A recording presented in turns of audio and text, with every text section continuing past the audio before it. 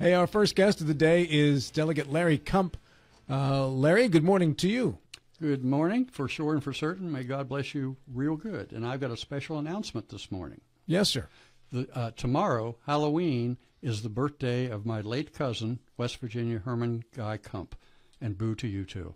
And he was a governor. He was governor in 1932 for one term. At that time, we only had one-term governors. Governor of West Virginia. Right. You pass his picture when you're in the Capitol. I do, and I salute it, even though he's a Democrat.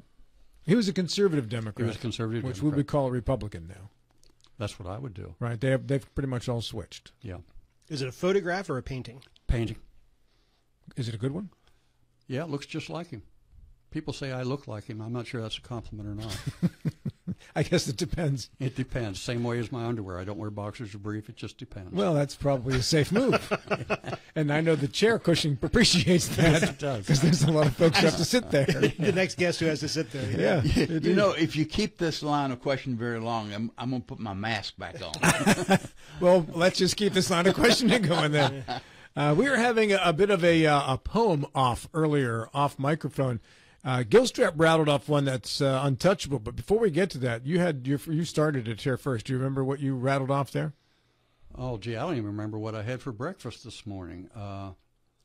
It was about somebody's. I said it sounded like Ogden Nash. Oh, Moses supposes his toes are roses, but Moses supposes erroneously. To which Mr. Gilstrap responded, It's the story of Mr. Shot and Mr. Not who agreed to fight a duel. Shot was shot and Not was not, so it's better to be shot than not. But if the shot that shot had shot and not, then shot and not would have been shot, and of course not would not. Exactly. Bill, do you have a follow-up to that?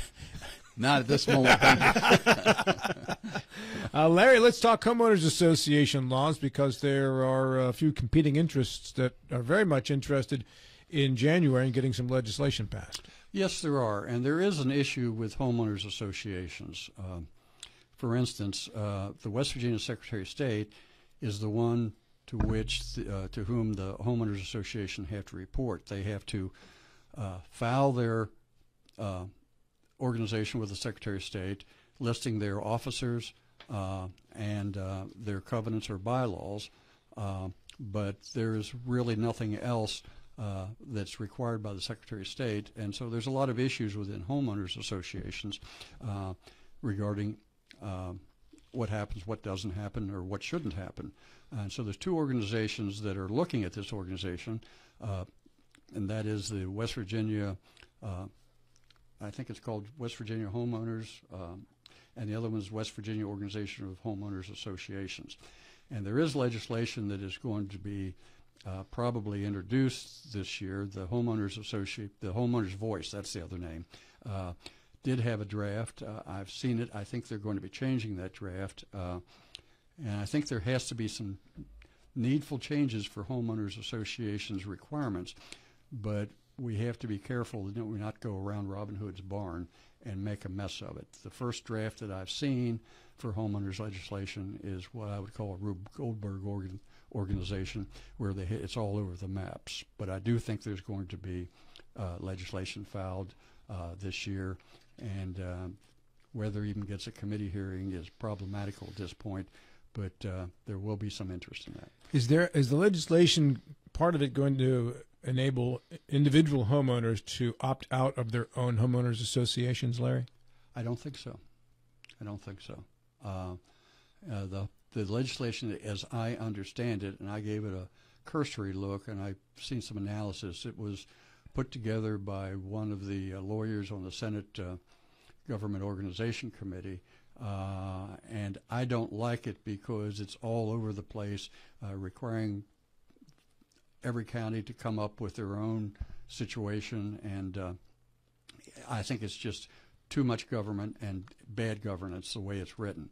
I think that will be corrected, but I don't think, to the best of my knowledge, and I can be corrected, that it doesn't give people the option to opt out of homeowners association. And the whole purpose of a homeowners association, and what people are mostly concerned about, is they provide their own maintenance for and construction for roads, right? Which could be staggering. Which can be staggering. I'm fortunate I'm in one that doesn't charge an arm and a leg, but the only issue that comes up most of the time is whether the homeowner is paying their monthly assessment on the roads. But then there's other issues about what the homeowners association can or cannot do, and if a homeowner has an issue with what the HOA is doing, there's really little recourse. The Secretary of State does not intervene, and the only recourse is going to court, and that could be expensive and nasty.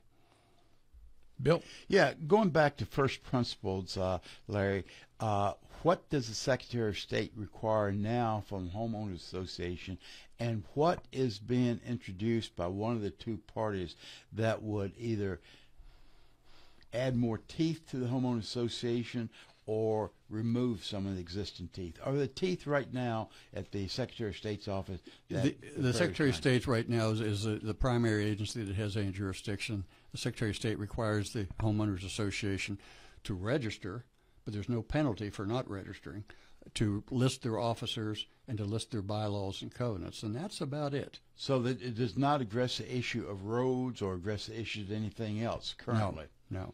And so one of the concerns or one of the attempts now is to develop regulations, I assume statewide regulations, that would add more teeth in terms of roads or terms of something else. I need to be fleshed out, Larry. Yeah, a lot more teeth in a lot of things, and it doesn't just put it under the Secretary of State. It puts it under various agencies, involves counties to develop their own situation.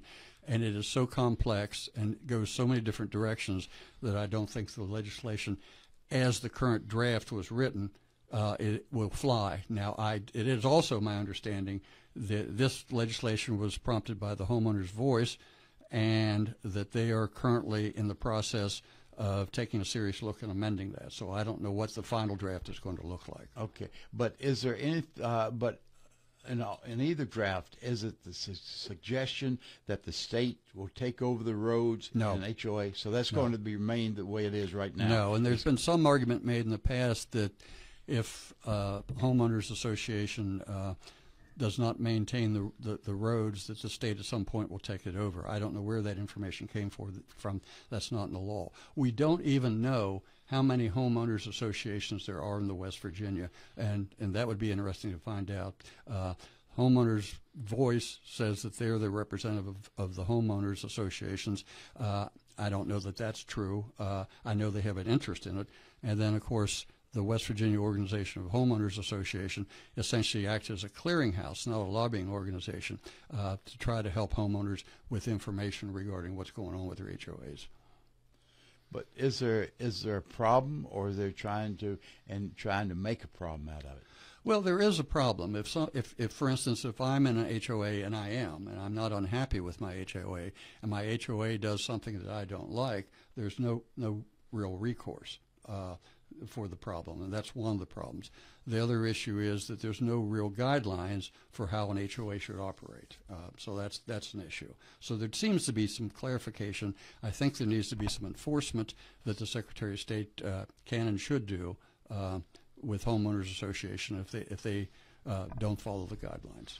Under West Virginia law, what kind of teeth do the HOAs really have? I came here from Fairfax County, which is the land of the HOA, right, where our HOA would assess a $100 fine to people who had their trash cans out 2 days after pickup and stuff. So they're really draconian things. Right. Our driveway was 6 feet long. It was not an issue to take the trash can in and out. But in West Virginia, where I sense that HOAs are newer, not as common as they are in Northern Virginia, what are the teeth? If the association wants to charge $100 for the trash can or an assessment because they've got something in their front yard that they don't want, how is that enforced? Well, that's the issue, because, for instance, let's say you're a homeowner and your assessment yearly dues, just for pick of a number, is $100, and you don't pay your dues. The only recourse the homeowners association has is to take you to court, put a lien on your house, and at some point maybe even take over your property. But I'm thinking more in terms of the behavioral stuff. The behavior, putting your car in the front yard where it's not allowed to be. The only thing they can do essentially is to send you a letter saying don't do that. Other than that, there's no enforcement authority whatsoever, unless the homeowners association would go to court. And Usually that doesn't happen. I think homeowners associations are one of the most misunderstood things a homeowner would have to deal with. I live in a homeowners association, and I think I've been president of our homeowners association for 10 years. Bless your heart. And this was after I steadfastly avoided going to meetings for 13 years because I knew if I went, somehow I'd end up being on the board, right? Exactly. But it's meant for the protection of homeowner values in a community. That's the sole interest, really, of the homeowners association. And to maintain the roads inside the depending. Like where I live, we're not in charge of the roads. Right. So none of our dues money goes to road maintenance. The county takes care of that. But I have a neighbor who's a wonderful person, but for whatever reason, they leave their trash cans out for a long time after the garbage has been collected. There's a rule against that. Right? So you got two choices. You can complain about it to the homeowners association. You can ask your neighbor to bring their trash cans in earlier. Or, because I know that this guy works on Capitol Hill and his wife is a nurse who works weird hours, I just go and grab the trash can and wheel it up to the garage for them. And then when they come home, they tuck it into the garage.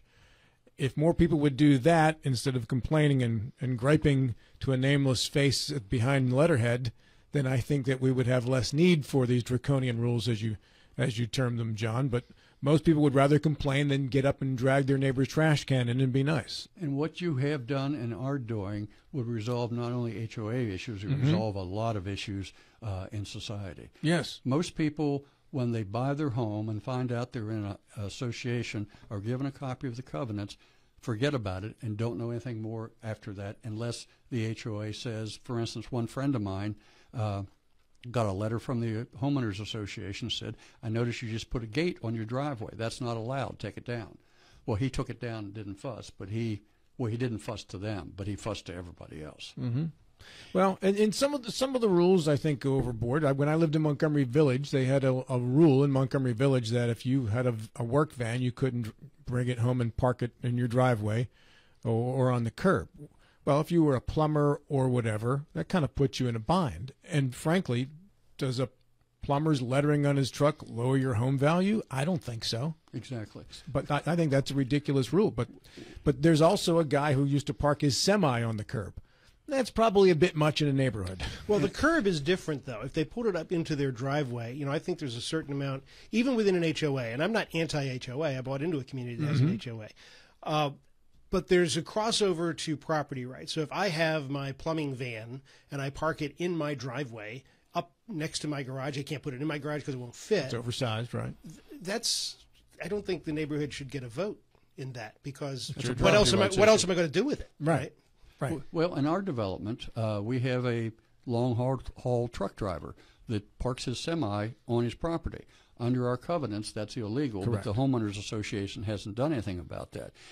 Also, people should keep in mind that the builder, when he creates the development, is the one that writes the covenants for the homeowners association, and then at some point, hopefully, passes that along to the elected homeowners association. The other issue is that to amend the covenants of a homeowners association generally takes a majority vote of all homeowners.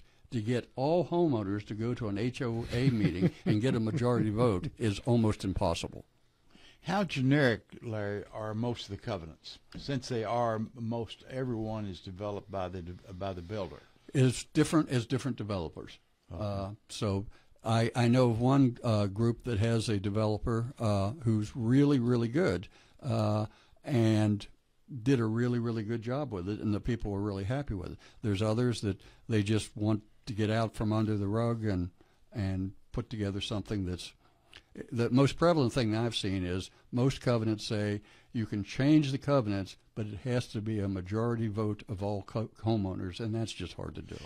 Let me go back to first principles because I'm still having trouble understanding what's generated this lively debate among the two different groups. Is there a perceived or is there a recognized weakness that they're trying to shore up so there would not be it's not mentioned at all, not being addressed? What's driving all this, Larry? Well, it's been an issue forever. The Homeowners Voice is a fairly newly organized organization, and they're the ones that have been pushing this legislation and this first legislative draft, which is again, it's my understanding is going to be changed.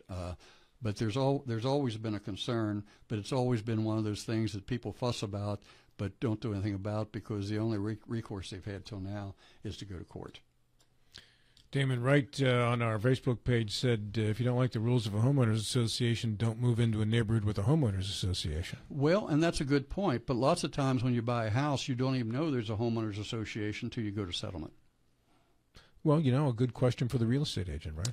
Yeah, and my dad, my late dad, Woody Kump, was a broker, and he was in tandem with Pill & Pill law firm, and he was just adamant about whenever there's a closing that the attorneys do their due diligence and research if there's any liens on the property and make sure that the new buyer is aware of the covenants. Not every attorney does that, and that's sad too. The conversation on our Facebook page is, as usual, they've taken off in a pretty brisk pattern, discussing the pros and cons of a homeowners association. And I don't know. I think John's point is a good one. They're not as prevalent in West Virginia as they are, but they become more prevalent the more development that you get. And I think the more you get subdivisions, obviously, the more you get homeowners associations. The issue of maintaining your own roads it's a costly one. It is, Larry. I was talking to Mike Hornby, and he told me the estimate that they got on the roads in the development where he lives. And my first thought was, in a community of 70 or 80 homes, that is an outstanding price tag. I don't want to say the amount, right, but it was a lot. And I don't mean a few $1,000s, as you can imagine, what it would cost to replace roads. And I'm startled that more HOAs haven't gone bankrupt in trying to replace a road over the years that they've been around. Well, and that's another issue too, because most homeowners association covenants puts a cap on their yearly fees. Mm-hmm. For instance, mine per lot is $110 a year, which is not bad. But our homeowners association was trying to get our roads, which essentially were all tar and chip, paved, and they couldn't get much help from the state, so they dipped into their own pockets, did blacktop on the major portions of it the best they could, had a contractor come in with the approval of the state do it, and it cost them about $40,000, which is a big chunk for a homeowners association, only has about 100 members. Now, one of the most successful homeowners associations I'm aware of in Berkeley County is the Spring Mills Homeowners Association. They have about 800 homes. They have a professional HOA manager, and they do really, really well. But most homeowners associations can have as little as 8 to 10 houses in it, and they have no idea what's going on. And they have no idea what's going on. You'll never have enough money to replace a road with 8 or 10 people chipping in on dues. No. And then there's an argument with homeowners associations. Is this under the jurisdiction of the homeowners association, or is this truly an access road that should be provided by the state? And those arguments go on too. See, Rob, I disagree. Timing is everything. If a development is 5-10 years old, mm-hmm. and it needs to have a new road, there should be, I mean, it's well managed, there should be a war chest that is specifically anticipating that can be contributed, mm-hmm. At a reasonable amount of money per homeowner over a long period of time, and that's in a special fund. In the previous development I'm talking about, they were in large townhomes, so we had common roofs over 4 different houses. And, exactly. In 30 years, those are going to have to be replaced, right? So we had a war chest for that, as well as a war chest for that. So it's a matter of what were planning. Your dues, John? I'm not being coy. I don't do the bills in our house, but it was something like it was like $250 a month, something like that. Right. Now, Larry said you're paying $110 a year. Well, and you're paying $250 a month where you were living. Yes, big difference in terms of building up a reserve fund to replace a road. And it was also for 90 homes, so that does add up. Yeah. So try doing $250 a month in Berkeley County and see what kind of reaction you get. Well, and John makes a good point about planning, and that's the issue too. You really need to look down the road and provide some funds for contingencies. And quite frankly, I don't know how many homeowners associations there are. I think there are more in West Virginia than are that people are aware of. I know they're more prevalent in the Eastern Panhandle for a variety of reasons, but we don't even know how many HOAs there are. And I think we need to know how many HOAs there are, where they are, and then I think there needs to be some reasonable and prudent look at what kind of oversight and protections for the homeowners. And I'm talking about individual homeowner property rights, not necessarily rights of HOAs. I think there needs to be something done. But most people, as I said, when they buy their property, the first time they know they have covenants is when it's given to them, if it is given to them at settlement, and they just throw it in a sock drawer, and that's the end of it. You never see it again. In Maryland, they recently passed a law where every 5 years a homeowners association has to do a reserve study. And then, based on what the reserve study determines, you have to fund a certain amount of reserve funds to meet the projections the reserve study says you're going to have to expend in the following years. And if you don't, then you're in violation, and you can risk whatever the penalties are for that from the state. I don't know if West Virginia does that or not. No. But if the state is not interested in having to bail out homeowners associations that want to keep their their dues low, then at some point along the way when a road needs to be replaced, instead of the homeowners association replacing the road, the taxpayers are going to have to replace it. That comes back to the basic question. Why does the government need to get involved in this issue? Because they could get stuck for the tab of replacing roads. Well, not right now. They cannot, because the state or the county has no responsibility for the roads. And as we hear Mike Carl say all the time, free market drives, and the homeowners association buys into a development. But Bill, the counties are supposed to pay their jail bill, right? And Larry, how many counties do not pay their jail bill the state has to make the money for? Totally different, two different issues, Rob. Of course it's two different issues, but it's the same principle. It's something you're supposed to pay for, but you don't have the funds to pay for, so who pays for it? Well, there's also a relative scale of when does a road need to be replaced. Just on my commute to the radio station, I can tell you the bar is very low when a road needs to be replaced. But I come back to, with the jail bill, we all have a responsibility. That's clear in our in statutes. But it's not clear in our statute that the government has a role to play or should be playing with the homeowners association.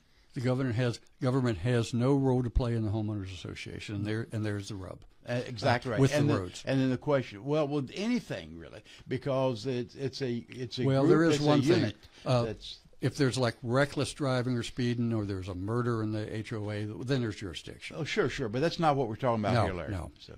Well, if you have an impassable road from deterioration and you're trying to get emergency vehicles down that road or into that development, and it's just impassable, who do you think is ultimately going to have to repair that road? Well, we had this a few years ago, and Chuck Horst just reminded us, the Orphan Road Program. And there were so many homeowner associations with roads that were impassable. So the state moved in for one time only. It said, we will assume control of these roads that cannot be done by the HOAs. But it was a one time only. What I'm hearing you say, Larry, there's a possibility that the state, that the government may get involved get more involved in the homeowner association and the mechanics of it, including the upkeep of the roads.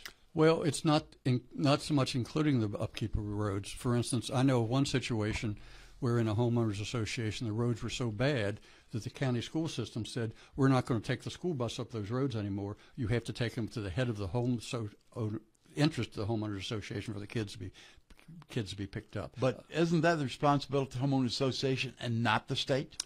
Under current law, it is and the only purpose, in my mind, of the homeowners association originally is to maintain those roads, and that is the responsibility of the homeowners association. But if there was an orphan road bailout once, what makes you think it wouldn't happen again? Well, I think this is where we're going down to. Exactly, that's a path that we're setting up for, that there will be assumption of orphan roads sometime in the future. And once the state assumes responsibility for the road, they maintain the responsibility for the road. But this is my point for not funding your reserves to maintain your roads. A homeowners association development is private property, and the private property has been divided up into private home ownership. So they jointly, severally own the roadway that's there. So it's essentially their driveway. It So is. I don't know why the state would get involved in repairing my driveway to get up to my house any more than I would understand why the state would get involved to repair the driveway that leads to the driveway that goes up. Because a lot of scare tactics are being used. We cannot get our kids to school. We cannot get an ambulance up to pick somebody up in times of emergency. So what they're doing, the homeowners are backing away from their responsibilities and giving it to the state and said, you solve a problem for us. Well, and the other thing regarding the Orphan Road program, and I remember that Orphan Road program with that one-time funding, that funding got used up real quick. And you know, they used it up real quick. It was first come, first serve, and was no more.